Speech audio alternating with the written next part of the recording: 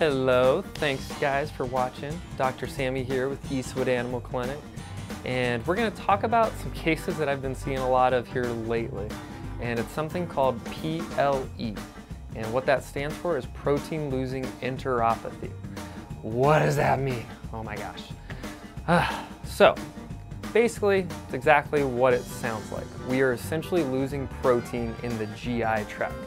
Protein losing, and then enteropathy means intestine or GI tract. For our purposes, basically we're talking about the small intestine. And there's a lot of reasons why the small intestine will not absorb nutrition. Parasites can do it, parvo does it a lot. It destroys the little villi that are in those intestines.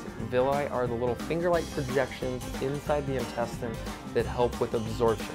Think of it kind of as like a sponge inside the intestine.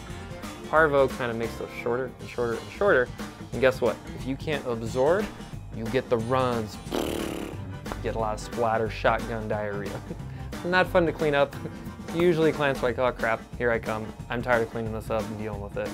That's when we usually see you guys. Not usually right before it happens, but that's part of it. So, other reasons are, like I said, GI parasites, cancers, inflammation can do it. There are a lot of variables. It's not quite what we're talking about. So PLE, for whatever reason, the GI tract is not absorbing nutrition, in this case protein. And water tends to follow, water is in blood, and water tends to follow protein and electrolytes. So if for whatever reason the body's not absorbing it, it can get shotgunned out. Another one that we probably see a lot with more of the inflammatory PLE patients, which are typically middle-aged, they can be older, it can happen at any age, just depends on the etiology, which means cause. A lot of them that I've been seeing lately have been middle-aged patients, 5 to 8-year-old patients, and they've been inflammatory issues. So when you get a bunch of inflammation, you get dilation of those cells and those cell walls. In this case, the GI, when you get those, it's easier for proteins to leak through those holes than it is no holes. And once again, proteins can leak into it from the blood into the GI tract, and then they get shotgunned out as well. We'll look at that a lot of times on blood work.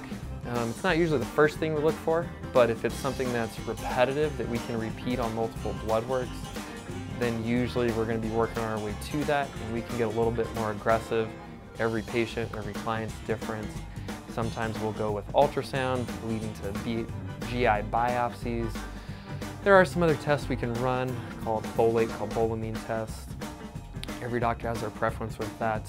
I typically will do a vitamin B injection of some kind because it's a $20 shot typically versus a couple $100 test. That's kind of the summary with PLE, and hope that gives you a little more information. And watch out for those older patients with diarrhea, and then just touch base with your veterinarian, and we'll go from there, guys. Bye.